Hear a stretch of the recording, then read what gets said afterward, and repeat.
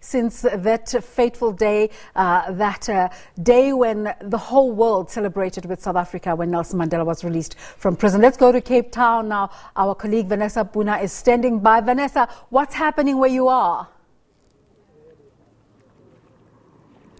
Yes, good morning to you still. The reenactment of Madiba's long walk really out of the Victor Verster prison, then now of course the Drakenstein Correctional Facility has indeed begun, and it's actually just ended a mere metre or so from the 3-metre high bronze statue of Madiba. We understand that a wreath-laying ceremony is due to take place very, very shortly, and you'll see on the picture right there, of course, the wreath that will be laid in memory and in honour of the great former statesman, of course, commemorating his 30th anniversary of his release from this facility, of course, on the 11th of February 1990. Mr. Vali, good morning to you.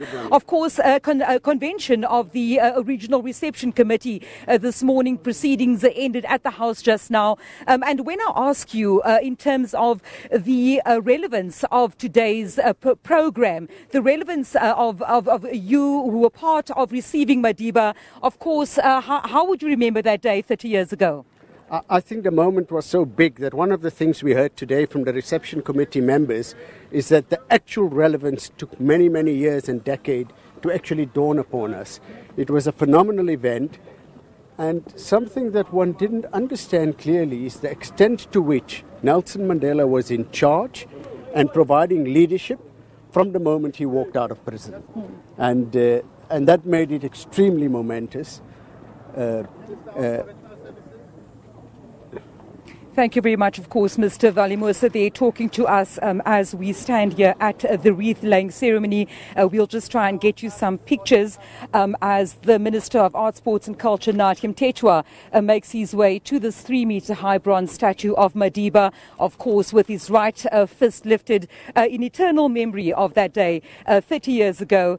Deputy ministers in this government as well laying wreaths here at the site, and of course we do know that this very site, of course, has become one of the most iconic in this winelands venue.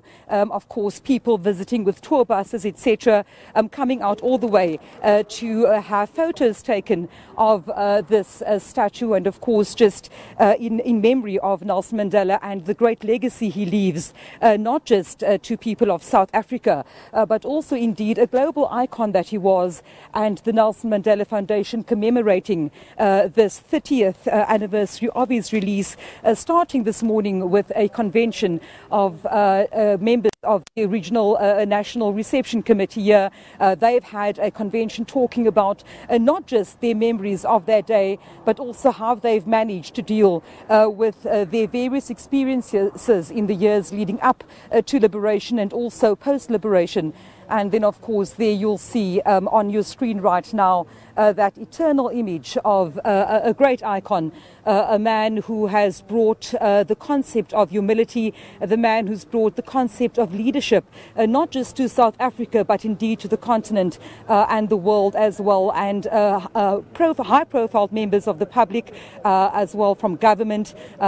We've seen Mr. Trevor Manuel, former cabinet ministers in Nelson Mandela's cabinet, and of course preceding that in the cabinet of the Government of National Unity, also present here today. As well as attended and a key speaker this morning, the Minister of Correctional Services and Justice, Ronald Lamola. Of course, the wreath-laying ceremony will conclude the events taking place here at the Drakenstein Correctional Facility, and from there to City Hall in Cape Town, where a dialogue session will be taking place a little later on this morning, and then eventually the day will culminate with a speech from President Cyril Ramaphosa from the balcony, where Madiba addressed thousands and thousands of South Africans eager to have seen him shortly after his release from prison. It would be the first time that he would speak publicly after 27 years of incarceration. And this, of course, the day that has been set aside 30 years later, marking not only 3 decades since his release from prison, but also 3 decades since the start of democracy in South Africa, 3 decades since the unbanning of political parties, as well as, of course, an end to a cruel and abusive apartheid regime. So the visuals we're bringing you right now is, of course, the ceremony taking place at the statue of former President Nelson Mandela. It's probably the first thing you see when you drive into this correctional facility, and it stands here immortalized in bronze in honor of the great man.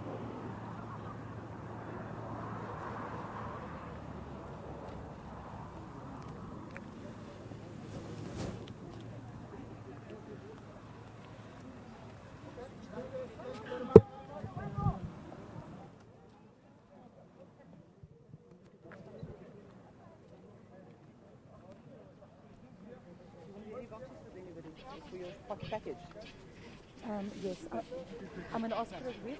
Where's Chris Mapuya?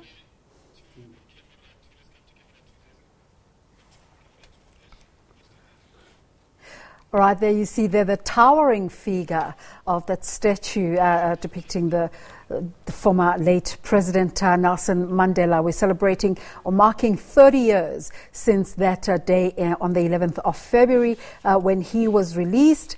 And Vanessa Poonah there talking to Vali Musa, of course, a former cabinet member who then proceeded on to corporate, taking very senior positions such as being the chairperson, taking over from Real Causa as the chairperson of Eskom, those days when Eskom was doing really, really well and providing energy to the country. And now let's take a break.